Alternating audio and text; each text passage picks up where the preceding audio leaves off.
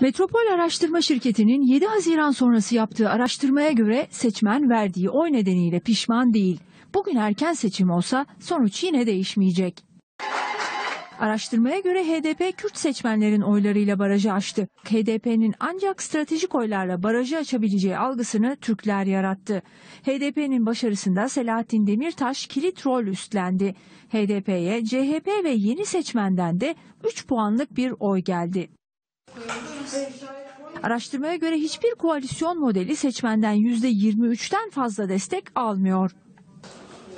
Araştırmacı Özer Sencar'a göre AK Parti ile MHP koalisyonu halinde AK Parti içindeki son Kürt'ü de HDP'ye gönderir. Ancak bu süreçte AK Parti kaybedeceği Kürt oyları MHP'den alabilir.